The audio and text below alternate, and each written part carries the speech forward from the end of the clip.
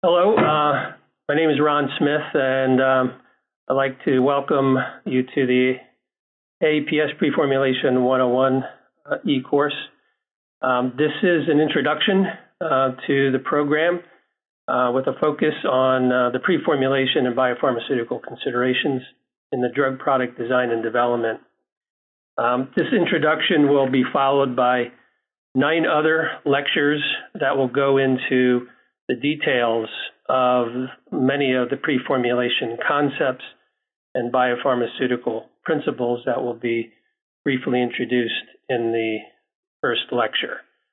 So I'd like to begin with just sharing a bit of the outline and learning objectives of this lecture. We will start with a classic definition around preformulation and some of the concepts that are embedded within this part of the formulation continuum.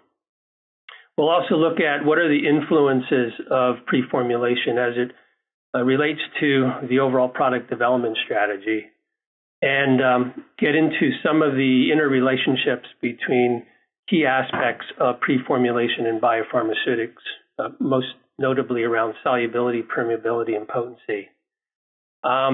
A central core to product development will involve how the API phase is discovered and evaluated, and then assessing the preformulation as part of lead candidate optimization.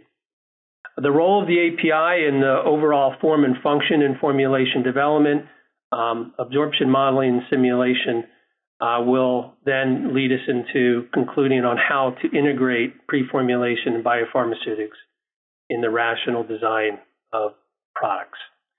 So I'd like to begin with just that definition. And in the very basic sense, the science of preformulation is really around studying the physicochemical and mechanical properties of drug substances, which can directly and indirectly influence the design, development, manufacture, and the bioperformance of a drug product. Some of the properties that are commonly evaluated and part of preformulation evaluation include solubility. And this will be solubility in various media composition, pH, solvents, co-solvents. Dissolution of that API, again, in various media compositions. The physical and chemical stability of the drug substance. Some intrinsic characteristics as it relates to lipophilicity, as well as charge, ionization constants.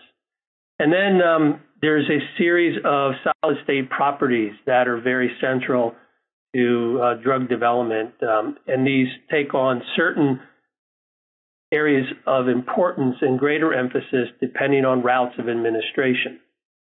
And although we will be focusing primarily on the oral route of administration, preformulation is core to any drug product development, irrespective of route. So solid state properties around the phase, crystalline, the polymorphs, the morphology, the size and shape of the particle, how it compacts as a tablet, flows.